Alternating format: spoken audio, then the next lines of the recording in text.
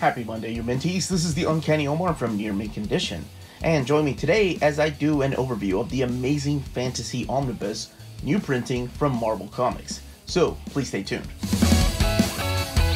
And welcome back, all you mentees. Now, the very first thing I want to say is thank you to David Gabriel and the folks at Marvel for sending us a copy of this particular omnibus.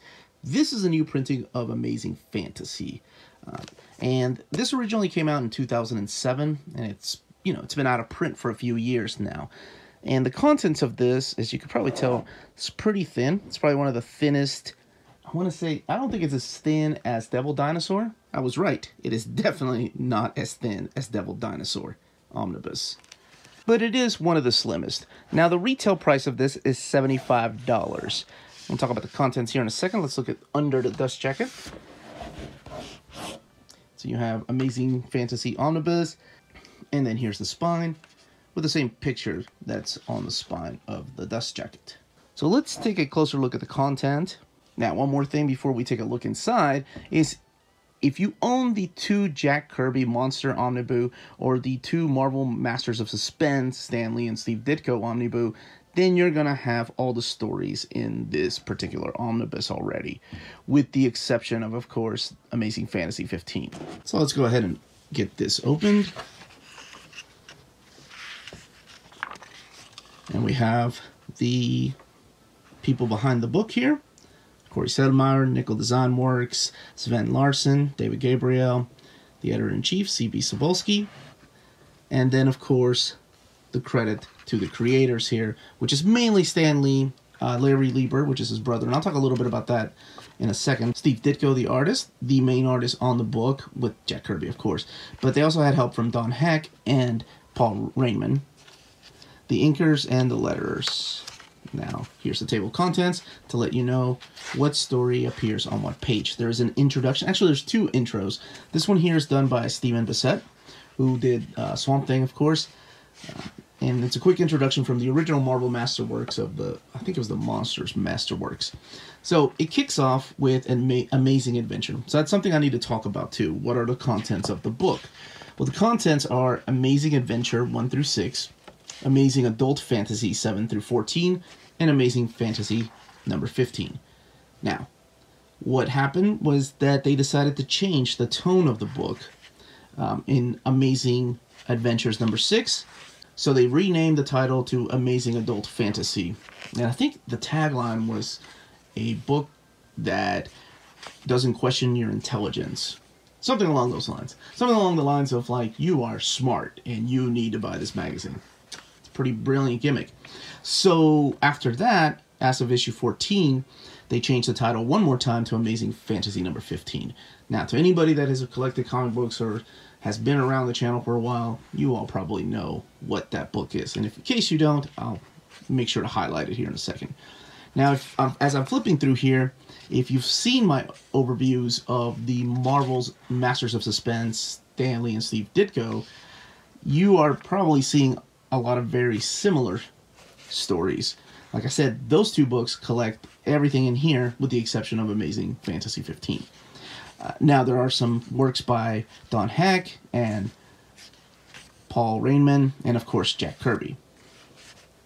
Look, I've always liked this story. I never got to read these until I was in my 30s. There was a few collections, like when I was younger, they didn't really do a lot of collections of these in single issues, a lot of reprints. It's one of my favorites here. But there were a series of collections that I found at a comic book store, like in my 30s, and I decided to get them. There weren't Marvel Masterworks, because those were way too expensive for me. But I did manage to read them, and man, I don't know. I think when I think of Amazing Fantasy and Amazing Adventures, I always think of course, Spider-Man. So I had no idea that the stories before Spider-Man were these sci-fi or more monster stories. But it wasn't until, in my 30s that I found out that, oh, these are more like the Twilight Zone. And actually, that's what Stan Lee wanted. So, Stan Lee, halfway through this, and let's get to the issue. Yeah, this one right here. So, between Amazing Adventures number 6 and Amazing Adult Fantasy number 7, like I said, it's the same title, it's just they went with a different name. He fell in love with Steve Ditko's artwork. So, as of issue 7, of Amazing Adult Fantasy. It's literally Stan Lee and Steve Ditko. Larry Lieber, by the way, plotted and scripted a lot of the stories with Jack Kirby, because at the time, you know, Stan Lee was trying to make this business work. He had about 6 to 8 titles a month, and he was writing every one of them. Now, the way that him and Steve Ditko worked was a little bit different. And then that just kind of became the Marvel way of storytelling, which the way that he did it was he plotted out the story. He gave it to Steve Ditko. Steve Ditko then penciled it, and he did everything with the exception of inking it, because he wanted Stan Lee to approve it. He took it back to Stan Lee, and he actually left room for dialogue, and he even wrote dialogue layout just to kind of map it out for Stan Lee. So he went over to Stan Lee, and Stan Lee approved it. They made some changes, and after the lettering, that's when he finally put the inks on there. And that was their way of storytelling, and it worked for so many years. And then, of course, Stan Lee did the same thing with Jack Kirby. Yeah, these I'm sure you've already seen when I did the Marvel Masters of Suspense. So let's flip a little more through here as we get to Amazing Fantasy number 15. They're already advertising their other comics that are coming out as we get closer to Amazing Fantasy number 15. So this is still Amazing Adult Fantasy number 14, and actually this is the one with the first appearance of the mutants, maybe? Or, yeah, Man Who Could Fly. Man in Space. No, that's not it. That was another really cool thing. And here's Amazing Adult Fantasy number 14. Another cool thing I didn't note is that for the first time ever, you had Stan Lee and Steve Ditko, 2 creators, not sure why I did 4, 2 creators signing the covers. You never saw that in comic books. This is the first time that you've seen that. As a matter of fact, if you all saw some of my Golden Age overviews, they didn't even credit so many of these artists or colorists or inkers. So if you look back here to Amazing Adventures, there's no signatures on the covers. But by the time it becomes Amazing Adult Fantasy, Stan Lee and Steve Ditko were signing the covers. Another thing they added was a table of contents, so you could see what stories are included in here. And then we've seen that before. We've seen that in like EC horror magazines or just EC comics in general. So, hey, this is the story of Tad Carter. Yes, the first mutant, the man in the sky. I think I've talked about that when I did the Masters of Suspense Volume 2 overview. And all of this leads into a new era of comics. Now, what happened in between these was Fantastic Four number 1 had come out, and the sales were just stellar. So they were thinking about just canceling the line because they didn't think the sales of Amazing Adult Fantasy were great. They introduced Spider-Man, and he had an idea for a second Spider-Man story with Steve Ditko, but like I said, the sales were just not that good of Amazing Adult Fantasy number 14.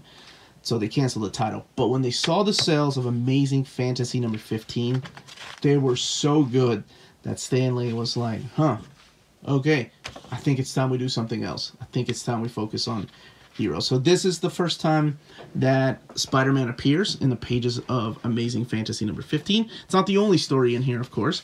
There's other stories here. But it is the main story why people go and buy it. I don't think anybody's buying it because of the Man in the Mummy case. Now, the stories, these little 5-pagers, they continued on in like Tales to Astonish and Journey into Mystery until eventually the superheroes came in and took over those books too. Amazing Adventures actually came back. Those featured those stories with Black Widow when I did an overview of that. See, all of this is tying up. All these overviews tie up eventually. And then Amazing Fantasy also came back like in the 70s and 80s. There was one thing I didn't note was the creation of this character right here, Dr. Droom. So they had to change the name. But Dr. Droom, he had an ongoing storyline through these Amazing Adventure stories in comics, but eventually he was kind of the template for Doctor Doom or Doctor Strange.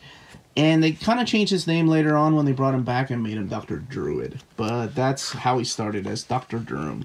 Now, let's look here really quick at the extras in the back. So here we have Amazing Adventures number 5. This is the Escape from Monsteroso, page 1. These are original pages right here by Jack Kirby and Dick Ayers. Here is... oh, this is from Marvel, the Monster Masterworks. This is an introduction by Jack Kirby. This is the Monster Masterworks trade paperback. This is artwork by Walter Simonson. Stan Lee and Jack Kirby before, of course, he passed away because this was written in 1993. Introductions, and then covers to the reprints. Ah, there he is. Dr. Druid, who, like I said, originally was Dr. Droom. This is the unused cover to Amazing Fantasy number 15 by Steve Ditko, because Jack Kirby did that cover. And, man, original pages from Amazing Fantasy. I can't imagine owning any of those. Like, this one where he creates the costume, I don't even know where these are. The courtesy of the Library of Congress. Well, okay, that's where they are.